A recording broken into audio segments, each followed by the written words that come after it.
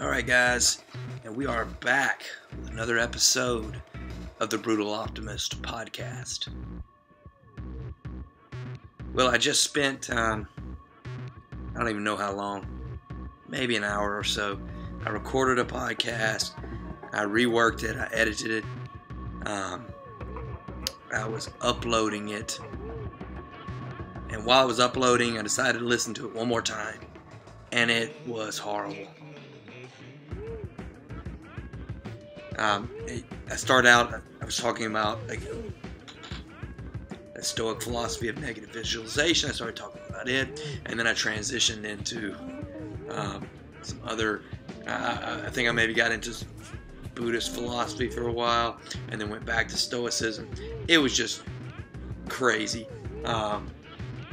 and made, I don't know, it probably did make some sense, but just the way I put it together, I just was not happy with that at all. So I just hit delete. And now we're starting over. So what are we going to talk about? What we're going to talk about today? Well, I'm going to talk a little bit about what I was trying to talk about then, but maybe I can explain it in some better terms. There's this idea in Buddhist philosophy that life is impermanent, right? There's this complete coming and going of things. Sometimes we have, sometimes we don't have.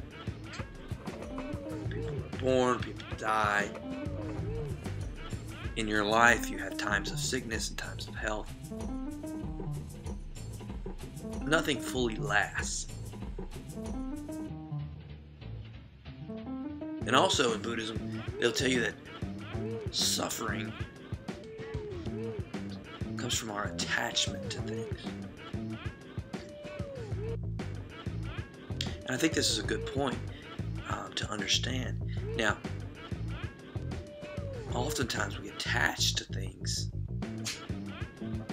thinking they're permanent, but they're not. And so when they're gone, that's what brings our suffering, our pain, our agony, right? Now, I'm not really talking about Buddhism here. I'm just starting off with principle they discuss. I'm not a Buddhist, and I don't really know that much in great detail. But I think this concept has a lot of overlap in different parts of our lives. And I was talking to a patient the other day. They've been struggling with depression. And so I asked them kind of what they wanted from life.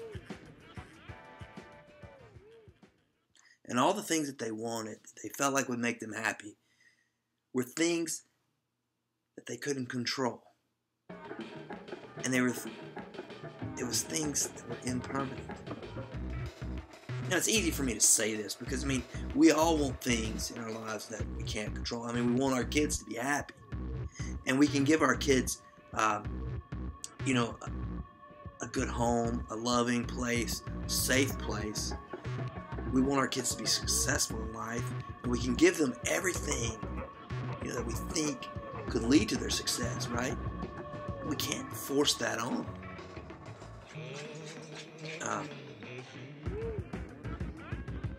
We want our spouse to love us and care for us, and we can do everything and care for them and love them, but we can't force them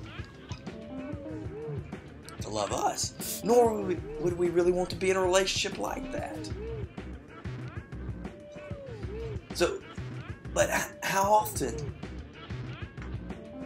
do we wrap up our happiness in these things that are so far out of our control that it just becomes, ludicrous to think that we could manipulate it into making us happy? Because if my happiness relies on you doing something, what does that say about our relationship? You know? What does that say about my success and happiness? Particularly long-term happiness. Let me give you another example. I'm a family physician. I treat a full range of illnesses. But one thing that I seem to treat a lot of, because there's not a lot of other specialists in this area where I'm at, is addiction. So I've kind of, over the last 10 years, I've dedicated myself to learning more about addiction and becoming as much of a specialist in addiction, medication, treatment as I can. And there's a whole nother background story there that I won't get into, but a lot of my patients who struggle with addiction, they have this problem. Their happiness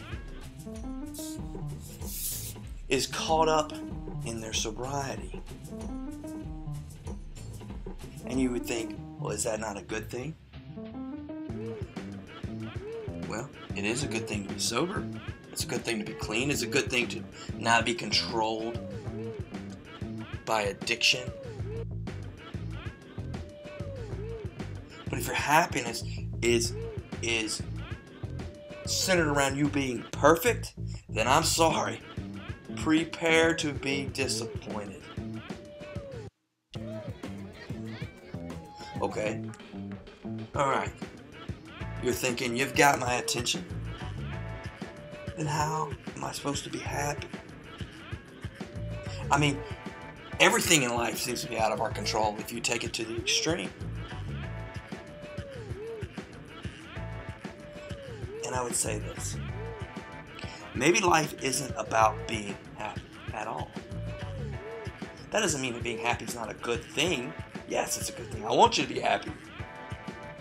I want you to have the best life you could possibly have. But I know that you're not going to be 100% happy in this life, so there's got to be something else. And this is what it is. It's living with a purpose. It's following that purpose down whatever path it takes you. And that journey is going to have some problems along the way. You're going to have your demons to fight. You're going to have your valleys to go through. But every time you get past the valley, every time you get through over the next hill, every time you get through the low point in your life, if you're following this purpose, you're going to find yourself stronger, wiser, and I'm going to say happier. But it's not going to be easy, okay? And it's not going to be 100% all fun and games. You're not going to wake up tomorrow and say, I've got my purpose, and now I'm living it, and now life is great. No.